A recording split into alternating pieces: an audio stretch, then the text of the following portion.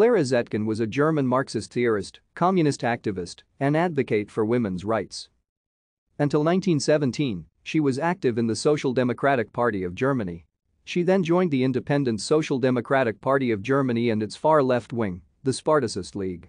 This later became the Communist Party of Germany, which she represented in the Reichstag during the Weimar Republic from 1920 to 1933. The eldest of three children, Clara Zetkin was born Clara Josephine Eisner in Wiederau, a peasant village in Saxony, now part of the municipality Königstein-Wiederau.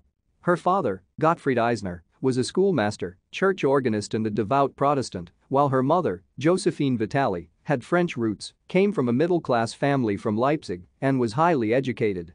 In 1872, her family moved to Leipzig, where she was educated at the Leipzig Teachers' College for Women. While in school she established contacts with the infant Sozialdemokratische Partei Deutschlands. Because of the ban placed on socialist activity in Germany by Bismarck in 1878, Zetkin left for Zurich in 1882, then went into exile in Paris, where she studied to be a journalist and a translator. Thank you for watching. Like and subscribe if you would like to view more of our videos. Have a nice day.